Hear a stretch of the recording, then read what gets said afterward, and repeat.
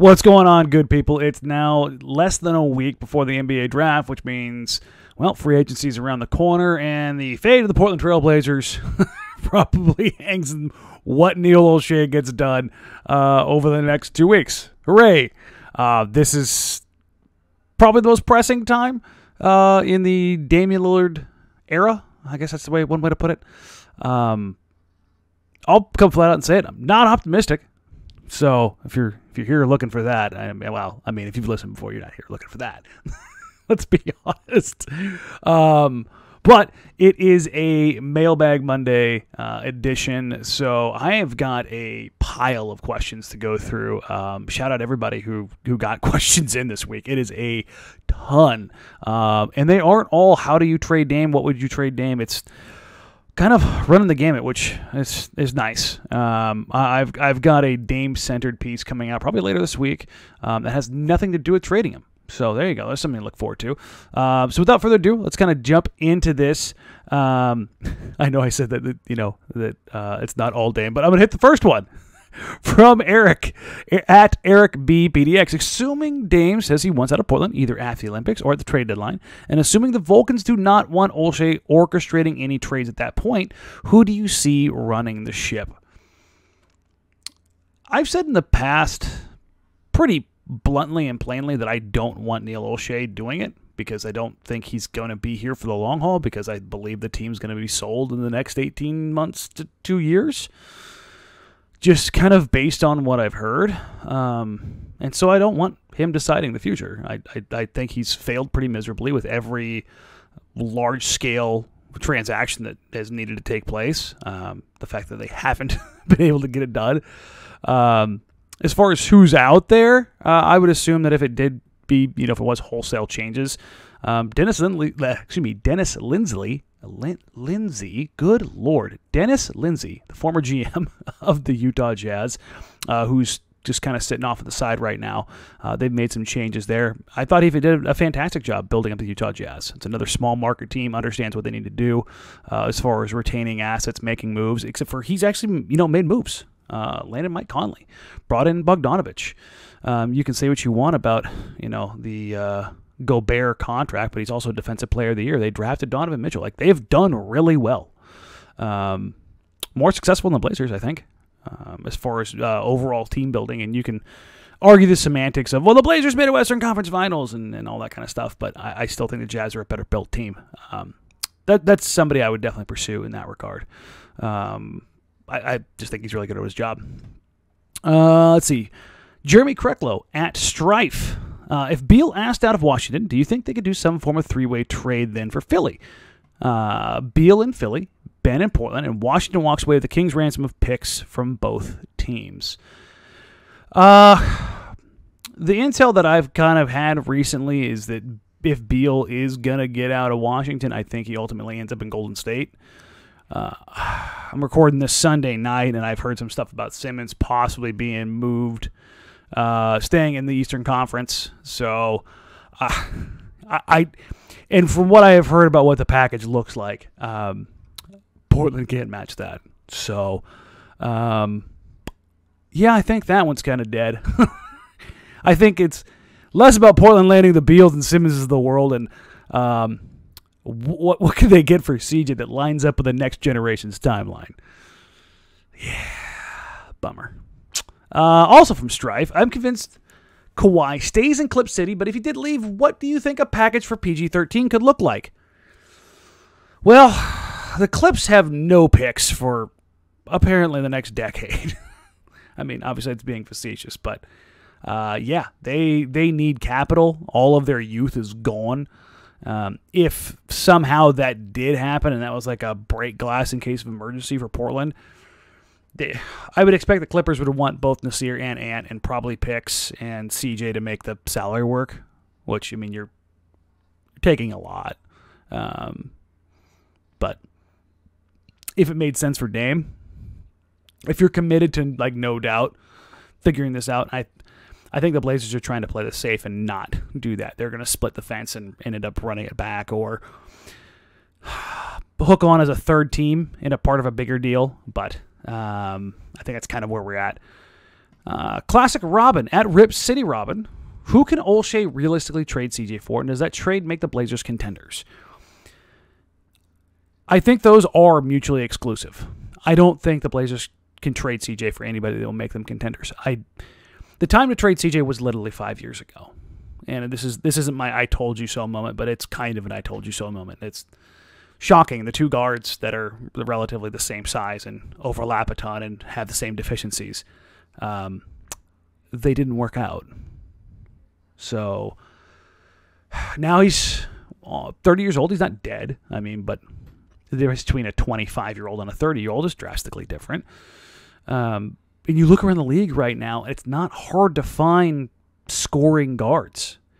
That's not something that's like this sought-after commodity. You can find somebody who can do close to an approximation of what CJ does for a fraction of the price. The Blazers don't have any other assets because they screwed 2016 up so bad, because they screwed 2017 in the draft up so bad.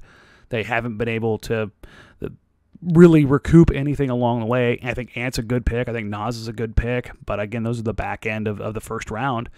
And I think those guys are still developing. So you don't have like this pile of assets to go get what you need, which again, I think is what we're signaling the end of the Damian Lillard era in that regard. Final end of the part of the question was, it's more of a statement than anything else. I just don't see any options to keep Dame here after the upcoming season. Am I overreacting? No.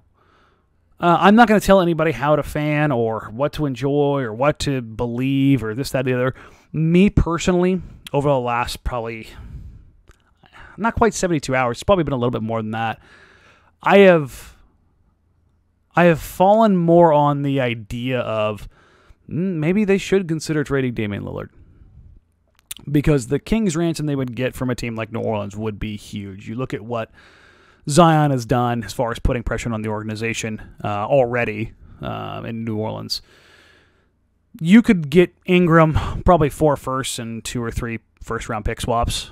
Maybe Kira Lewis in there too. You reset your timeline accordingly. I think in that regard, 23-year-old Ingram, which is pretty good. Typically, you want to try to do it for a guy who hasn't hit that contract year yet so you can reset contracts. But I think if you're going to trade Dame, you're going to trade away Nurk, you're going to trade away Cove, you're going to trade away CJ. I think you have to restart entirely. I don't think it's going to happen. But, and again, I'm not like pushing the, like slamming the button as far as like hit the rebuild, but I'm leaning towards it. I still always, in my mind at least, I always want to say, as long as you've got that top 10 guy, you have to make it happen. You have to try something. I just don't believe that Neil Olshey can get it done, and I don't believe he has the assets to get it done because he has screwed up so much over the last 5 years. Nason. At the Nason, is it nice to be able to plan a mailbag podcast and not have to scrap it last minute because of some new bombshell Dame media drama? Yeah. Yeah, it is.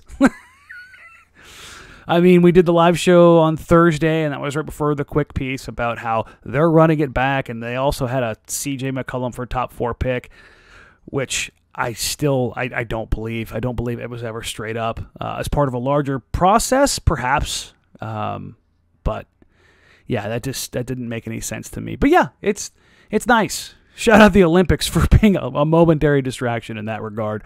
Oh wait, they're not that distracting because the U.S. lost to France, and they're questioning the coach. And you know what? Let's go ahead and stay away from that drama. Josh Dollar at Josh Dollar is getting Siakam a viable option this offseason. Toronto's shopping him. That much I know. I do not believe they have the goods to get Siakam. I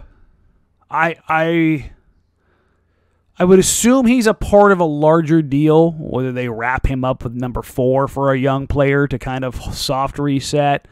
For whatever reason, something went down in Toronto. I don't know exactly what it was, but it's just ever since they kind of had their little bit of a falling out and Siakam got benched, it's been a little bit weird, and I think it's kind of been the writing on the wall in that regard. But Masai's not going to lose a trade. Unfortunately, I don't see a way for Portland to be able to go out and land Siakam as much as I love him. Matthew, at Reverend Romulus. Does another run to the conference finals change the way Dame feels, or do you think it's finals or nothing this year? If you're talking about being competitive in the conference finals, like Game 6, Game 7, coin toss, something went sideways, maybe. But I think it's... No. I could talk myself into that if they're like legitimately competitive and it's not just like the perfect storm of circumstances. Like two teams in a row are just beat up and you can asterisk the living hell out of it. There's always some path for some team that gets easier but not all paths are created equal. If it's one of those ones like we saw when the Blazers went to the Western Conference Finals and they played an OKC team where you had Westbrook just taking over the coaching reins and deciding he was going to try to man up Damian Lillard for 5 games and getting absolutely cooked. And then you had a Denver team that just didn't know what they were doing quite yet, to be honest. You had some unexpected circumstances. I think a quadruple overtime and winning a Game 7 on the road in Denver. I think those were kind of unexpected things. And again, tip your cap to Portland in that regard. But then they went up against Golden State, and they looked a lot like Denver-Portland this year when Denver beat Portland, and then they ran up against Phoenix and got absolutely housed. Like, you just tell that the levels were different. And I know the Blazers had, was it 14-point leads in all those games? They should have gotten 1, maybe 2, but they still got housed. So, if they made a legitimate run, you could talk me into it because as much as so this is me trying not to be the pessimist. I genuinely believe that Damian Lillard wants to be here. Like I think he does want to be that guy. I think Steph Curry wants to be that guy in Golden State, like a Dirk legacy. Like, it's so rare to do it, and that I think Dirk is elevated a little bit because of that. And I think Steph wants that, and I think Dame wants that. Steph has already got the title, so if he does, he probably gets a little bit of pass. Dame has said some things, obviously, that don't run from the grind stuff, everything kind of goes along with that. And his loyalty branding, that it would take a little bit of shine off that. But I still believe he wants to be here. So if you gave him a legitimate no BS excuse, like, yeah, okay, let's do this. Let's do this. And then you reload one more time, and then you maybe could talk him into it. But after that, unless there's like consistent build, the only thing I can liken it to is like the Raptors. Like, all of a sudden, boom, a massive move is made, and you're like, yeah, okay, now we're on paper. Everyone in the league is looking at us like a legit title contender. Then yeah, but none of the dark horse stuff. We're past that stage now. Joel, Mr. Yolis, what does CJ's best possible season look like? We're potentially trying to trade him, so I'd say 40 per game, with 10 rebounds and 6 blocks. Here's the thing. I think CJ could maybe put out a little bit more output as a number 1 option, but I think as a number 1 scoring option, that team's not as good. He has serious holes in his game as far as getting to the rim, creation aspects in the paint, finishing at the rim, drawing free throws. Those kind of things are really important when you're talking about a number 1 offensive option. Even if you upped his usage a little bit, I think the efficiency goes down. We've already seen that without Dame on the floor. His efficiency drops pretty noticeably. Not significantly, but noticeably. So while the overall output might go out, the efficiency, I think, would hit a little bit harder when you look at what every number 1 option in the league can do. They can get to the line, they can create consistently, they can score from every level. Like, you can just kind of figure it out. Even the ones that can't, they're so good at other. Like, Giannis can't really shoot, but he's also Shaq in the paint. Like, there's a little bit of give and take. CJ's, the only thing that he is just tremendously good at is mid-range jumpers, and those can come and go. Those are, as we saw in the playoffs, those can disappear pretty quickly. And he doesn't have a way to make up for that by getting to the rim or getting the free throw line, and it could carry him in those nights. That, and I think being the focus of a defense is the number one scoring option, as opposed to playing alongside Dame. I think that knocks it down a little bit. But I could see him being 25, 5-5. I think that's a reasonable line, just with the efficiency down. Which, again, it's a good line. There's no doubt about it. But I just don't know much effectiveness and efficiency and utility you're getting out of him otherwise. So take that for what it is. Let's see. Josh Bullock, looking at likely scenarios, if the Blazers hit his force into trading Dame, would they get more doing so now or next offseason? This is the magic question. If you move him now, you know the known quantities. You know that New Orleans has a truckload to offer. But maybe next year, I don't know.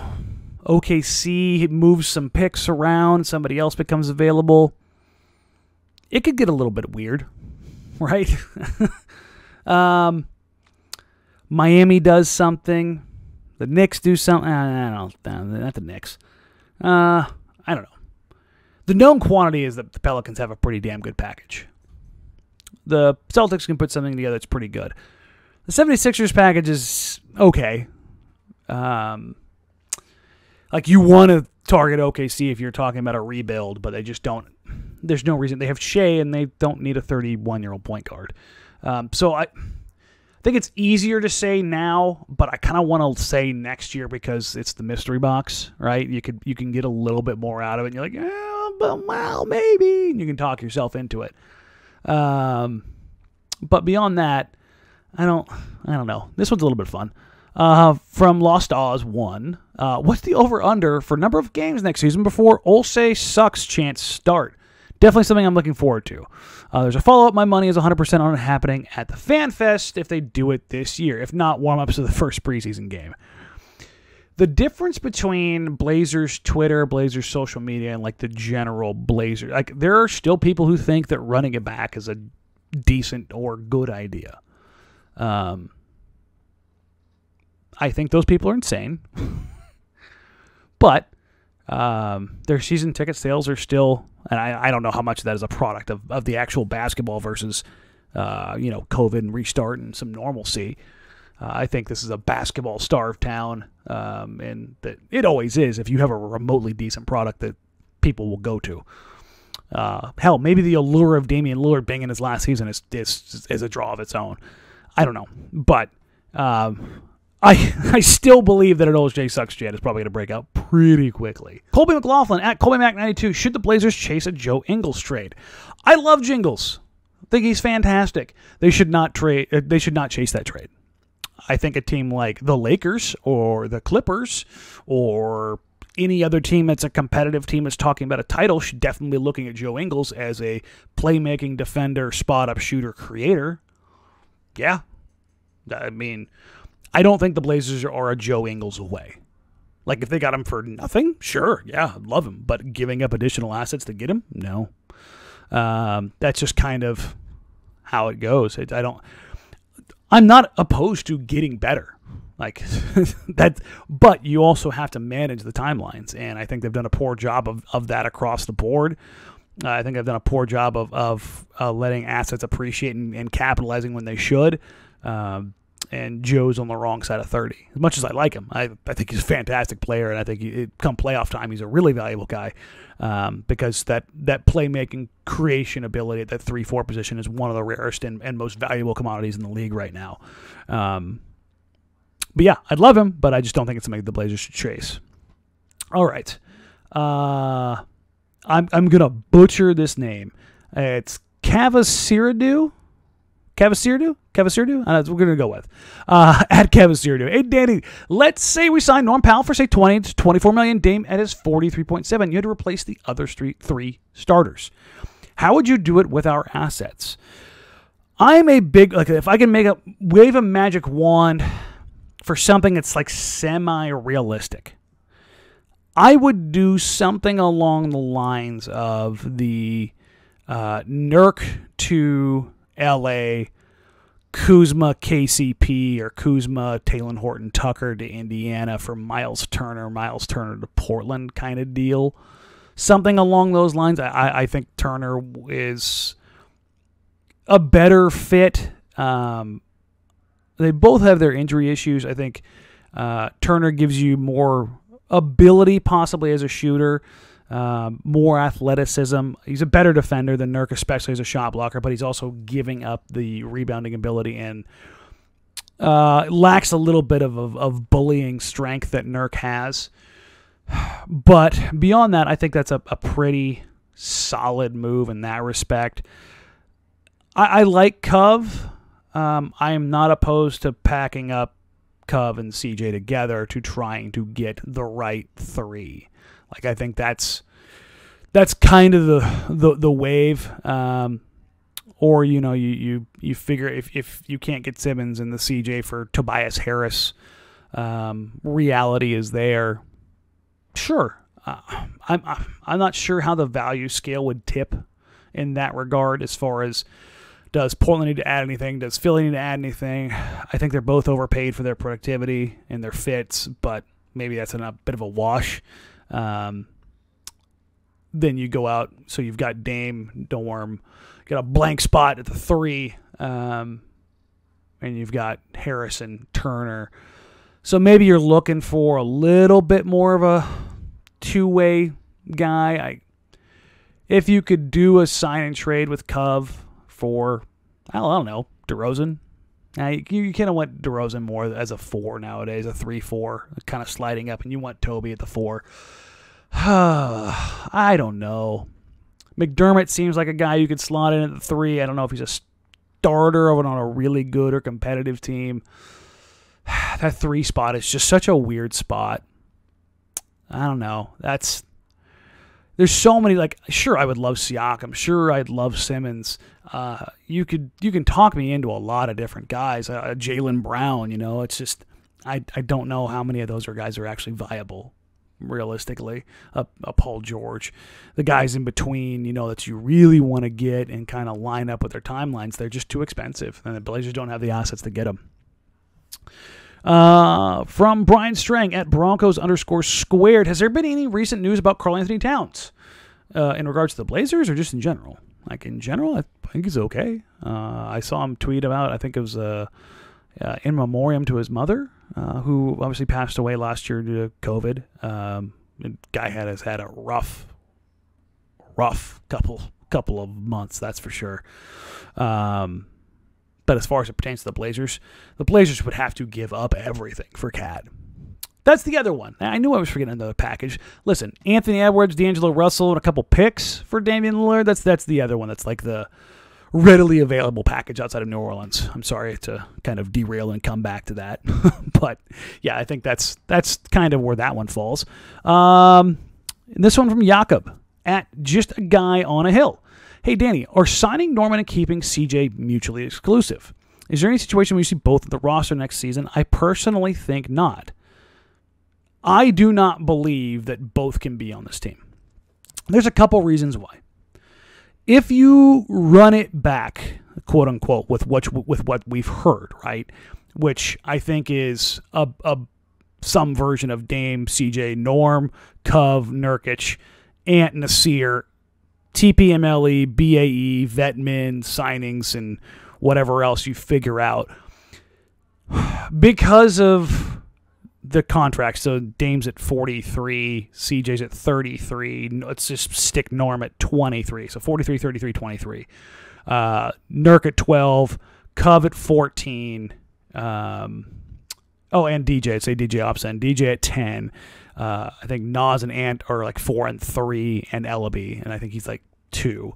When you get through everything and you factor in the dollar-for-dollar increases for everything as far as the luxury tax is concerned, I did rough math on it. It was like $177 million that team would cost, which would rank as the most expensive team I think in league history, if I'm not mistaken. But that's after the luxury tax payment, so it's a little bit different than pure raw price. But still, that's a stupidly expensive team for a first-round exit. Maybe a second round.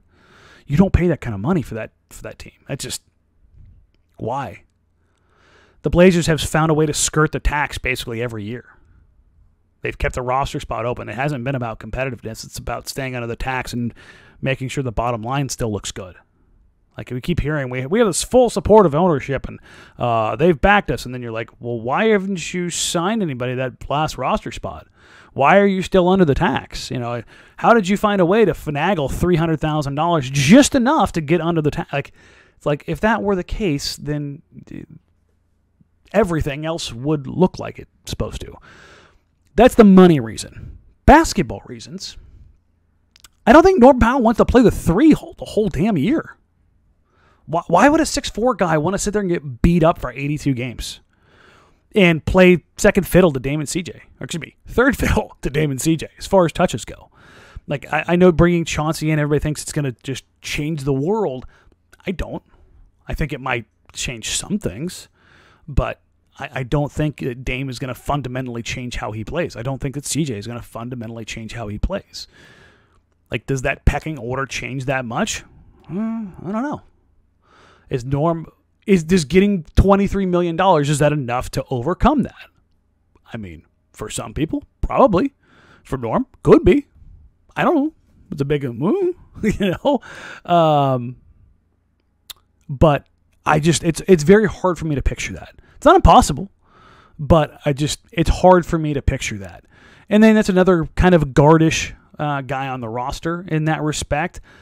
If you're Anthony Simmons, I know he's a restricted free agent after this next year, but does he want to stay around stuck behind 2 guards again? Like, it's just, there's a lot of different things that when you're slotting team building and looking forward, which you have to continually do as a GM or president of basketball operations.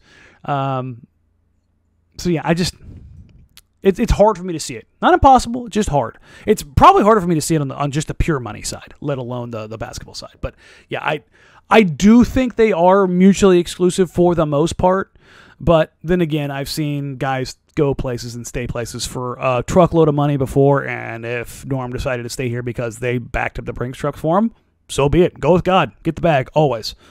You get the bag and you sort it out later. So it's very hard for me to see them having both guys on this roster, because if you carry them into the trade deadline, everybody kind of knows that you've got to get rid of them to save on that massive tax bill. So even more leverage is going to be taken away at that point in time. But yeah, I think that's kind of where it ultimately ends up landing. So, all right, well, that's going to go ahead and wrap it up right there. Thank you, everybody. A little bit of news here real quick. We will have the live show. It's going to be draft day. So I will be going in for my pre-consult for surgery the day before, and then hopefully everything goes well. I'm not under the knife right away, but I do have a bunch of content almost done. I'm going to finish that up over the next couple of days that I've got pre-scheduled to release. I do have a big announcement coming. I'm pretty certain I've got a co-host, so I'm really excited. I think you guys will love it. Thank you as always. Please like, rate, review, subscribe. If you're watching on YouTube, please subscribe to the channel. If you're listening on iTunes, Spotify, wherever, thank you. I appreciate you across the board. If you're on iTunes, please leave a review. Anything else, just thanks for downloading. Appreciate all of you. Thank you so much. I will catch you guys here in a couple of days, right? It's going to be a busy week, so stay tuned. If we get some big-time breaking news, I'll probably pop on and do a live show for a little bit. We'll wrap from there. Until then, guys, take care. Talk soon. Bye.